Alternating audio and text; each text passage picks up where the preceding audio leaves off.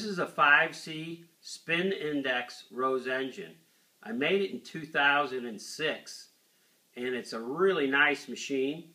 The legs here are made from a South Bend metal lathe.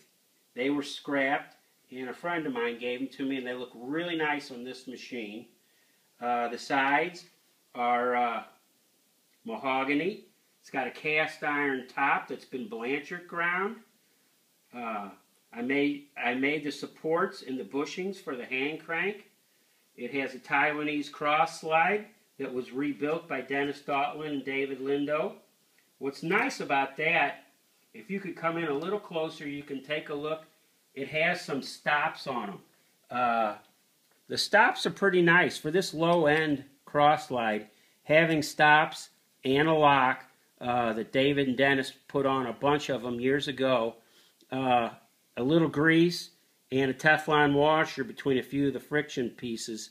They're not that bad. Most people have upgraded over the years, but this is still one of the ones they did many years ago. If you'll take a look at the 5C spin index collet holder, it is basically a Taiwanese tool today. You can buy them for $50. Of course, they index 360 degrees. And I first saw this particular type of machine from a friend of mine who's a kaleidoscope maker.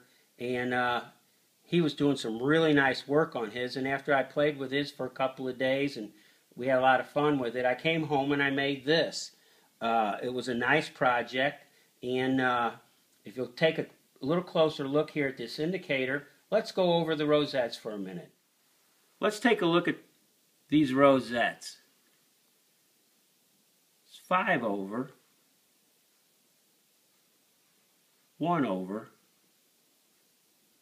about 1 over, and 5 or 6 over. So basically, this rosette is only off center about 5.5 thousandths or 2.5 thousandths on the side, and 2.5 thousandths on the side for a rosette is acceptable. If you wanted it a little closer than that, you mark the 2 highest points, or any of the highest points, and then take a small file, jeweler's file, and file them down 2.5 thousandths, whatever it is you need, and you can make them within 1 in about 5 or 10 minutes. So this is a good machine. It runs on concentric, so you could just see 2.5 thousandths, which is, I like to say, acceptable. It's a nice little beefy machine.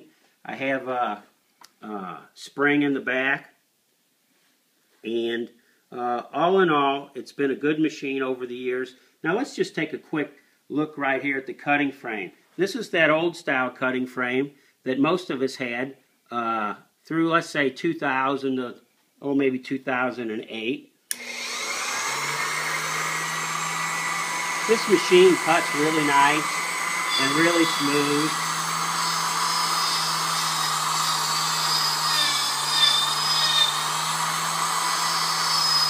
So you can see it doesn't take much to go around.